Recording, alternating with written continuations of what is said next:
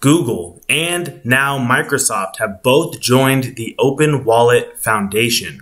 The Open Wallet Foundation is a consortium of the largest private sector companies, nonprofit organizations, and governments around the world who have come together to build an interoperable protocol for the Web3 blockchain crypto wallets that are going to be rolled out worldwide. Check out our video on Web3 wallets for a deep dive on the significance of these wallets.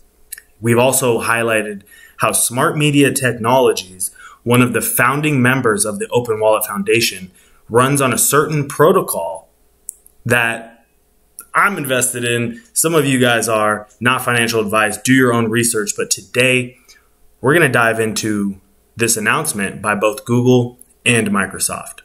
All right, as you can see here, on August 23rd, the Open Wallet Foundation announces Google as a premier member with new code contributions from MOSIP. Let's just read a quick sentence here. The Open Wallet Foundation, an open source project advancing digital identity, access, and payments by fostering collaboration across industries, is thrilled to welcome Google as a premier member. Wow. It really doesn't get much bigger than that. I mean, check out this Open Wallet Foundation website. Look who the sponsors are. You have Accenture, the big dogs. You have FutureWave, which is Huawei, China. You have Gen, massive company. Google, as we just talked about. Visa. Wow. Visa is what? The second, third largest payment processor in the entire world. You have American Express. And this is really what I want to highlight. Smart Media Technologies, they are one of the founding members of this foundation. Okay? If you don't know about Smart Media Technologies, I highly encourage you to go to the playlist section on the Crypto Canvas YouTube. We have something called the BLOCKv playlist, which if you get through that, you will really have a very solid foundational understanding of the underlying protocol that is going to power all of these wallets that are going to be rolled out worldwide. Guys, the Web3 wallets are the killer app of blockchain. It is what email was in Web 2. It is what the browser was in Web 1. Is going to be these Web3 wallets. And BLOCKv, which underpins Smart Media, which is going to underpin all of this, is powering it all. Right? You have T-Mobile, Swisscom, Cardano. I'm really intrigued by the Digital Dollar Project. They work with the Federal Reserve in building the CBDC and really doing a lot of big work with them. You have ID 2020, that's Bill Gates. So just when you think it can't get any bigger than this, we have just yesterday, the Open Wallet Foundation welcomes Microsoft as a member and announces new code contributions. So I assume Microsoft they haven't updated the website, but Microsoft is going to pop up right here next to Visa. This is as big as it gets, ladies and gentlemen. I mean,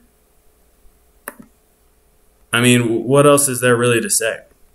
If you really think about what the internet was, it was invented in 1969.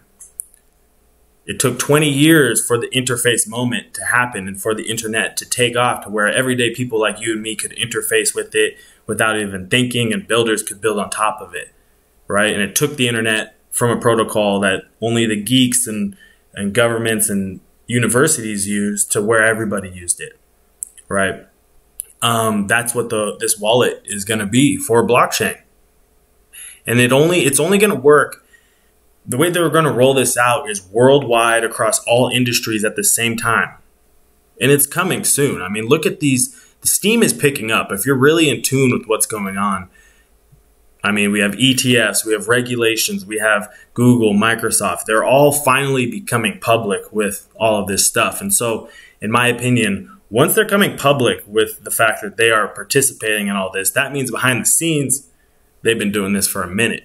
Okay, and BLOCKv, the SmartNFT Protocol, is going to power these wallets. All of the objects in this wallet are either going to be smart NFTs, CBDCs or stablecoins, and maybe a few cryptocurrencies.